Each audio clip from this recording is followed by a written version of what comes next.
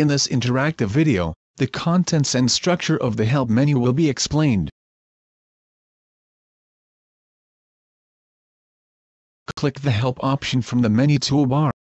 Before we focus on the HyperWorks Desktop Help, let's add a remark about what other applications are about.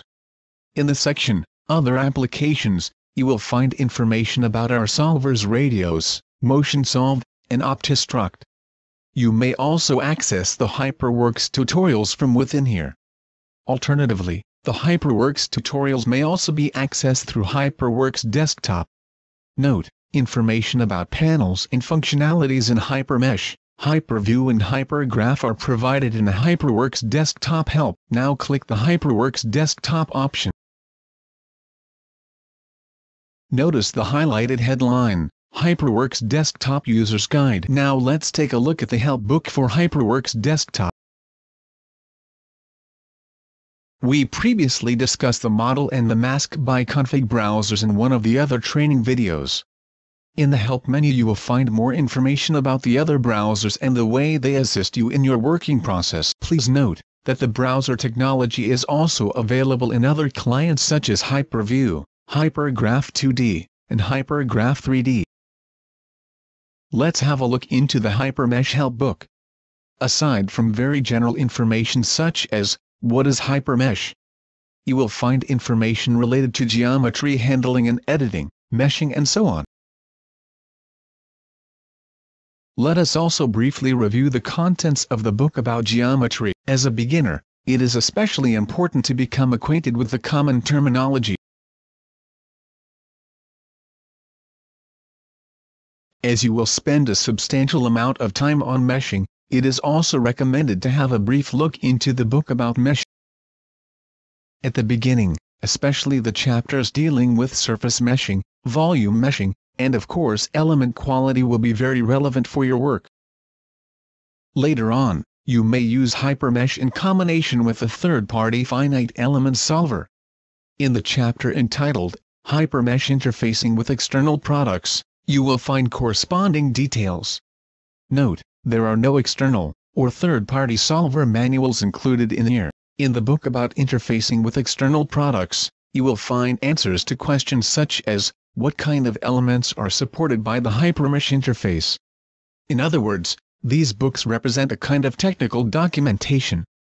Available tutorials regarding HyperMesh and ANSYS, or HyperMesh and ABACUS are described later. Let us have a brief look into the ANSYS Solver Interface book. As you will see, interfacing with external products requires at least a basic understanding of the external application. And now let's take a look at the HyperWorks tutorials.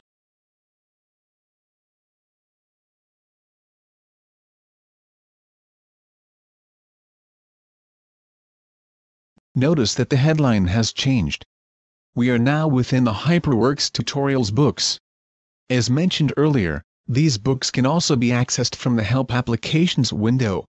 Let's take a look at the HyperMesh tutorial. In the HyperMesh tutorial folder, you will find exercises dealing with the very basics, such as opening and saving files, exercises about geometry, meshing, mesh quality, etc. The tutorials are written in a kind of click-and-go fashion. All these tutorials, and even more available in the academic blog, are definitely helpful. By the way, the academic blog can be accessed via www.alteruniversity.com. The tutorial folder, HyperMesh Solver Interfaces, includes exercises regarding all supported finite element solvers, such as ABACUS, ANSYS, LS-DINA, MARC and so on.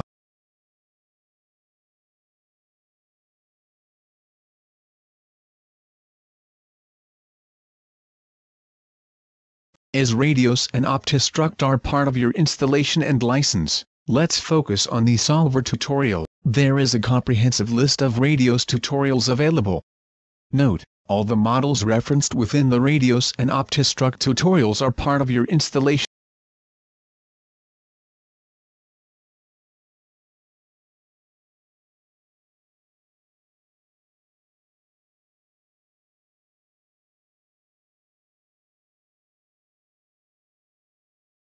The same is valid for the OptiStruct tutorials.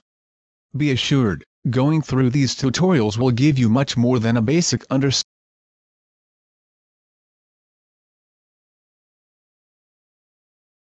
There are many optimization tutorials included, starting from topology optimization, typography, shape, and size optimization and so on.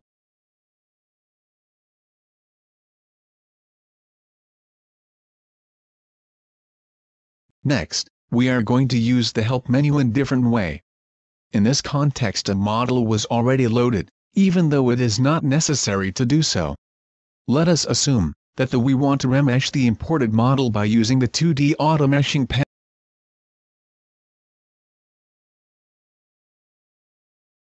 In order to learn more about the activated panel, just hit the H button on your keyboard. This will directly guide you the corresponding section in the help menu, so you do not have to browse through the help menu manually. This is very helpful, so you should keep it in mind.